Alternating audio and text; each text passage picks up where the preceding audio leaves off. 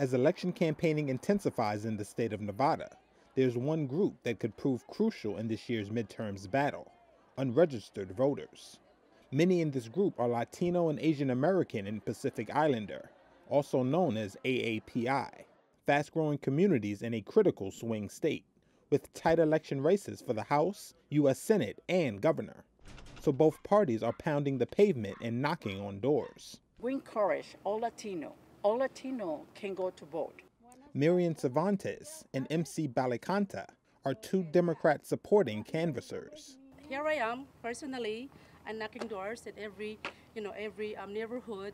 Republicans are also canvassing, and in Nevada they have another tool: Hispanic outreach centers, small community hubs where campaigners invite prospective voters in to talk to them about their concerns. Right now, at the moment, there's about 100,000 Hispanics, Latinos, that are not registered to vote. They are eligible to vote, but they're not registered yet. So there's a big number of people that we can reach out, and the opportunities are tremendous right now. The AAPI community is the fastest growing electoral group in the state according to the 2020 census, making up about 12% of residents. But that's still way behind the Latino vote, which accounted for nearly 20% of eligible voters in Nevada 2 years ago, and experts say is still expanding. David Damore is a professor of political science at UNLV. The older white voters are dying out and they're being replaced by minority voters, so the parties that are able to respond to the changing demography are well positioned in Nevada. The Latino electorate's growing, and as it's growing, you're seeing more issues emerge beyond immigration there. Certainly the Latino community was hard hit during the COVID and during the lockdown. Education issues loom large here. You're also seeing the emergence of a stronger gender gap, with Latino males more likely to vote Republican, Latinas more likely to vote Democratic. For many Latinos, there is one overriding issue: the economy. Every time we go to the grocery store, every time we go to the gas station right now, what's happening with the economy? And all these super high prices are affecting directly our family.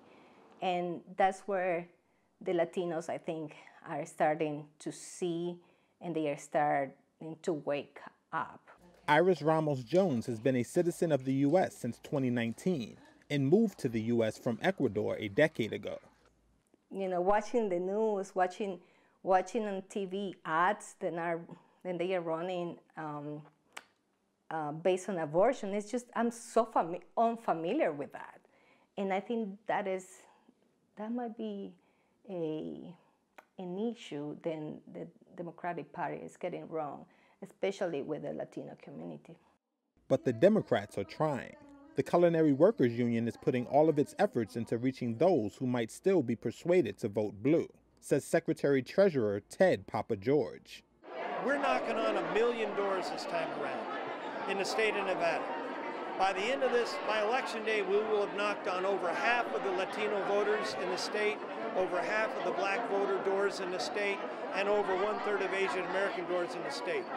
If we knock on those 1 million doors and talk to those voters, we're going to win.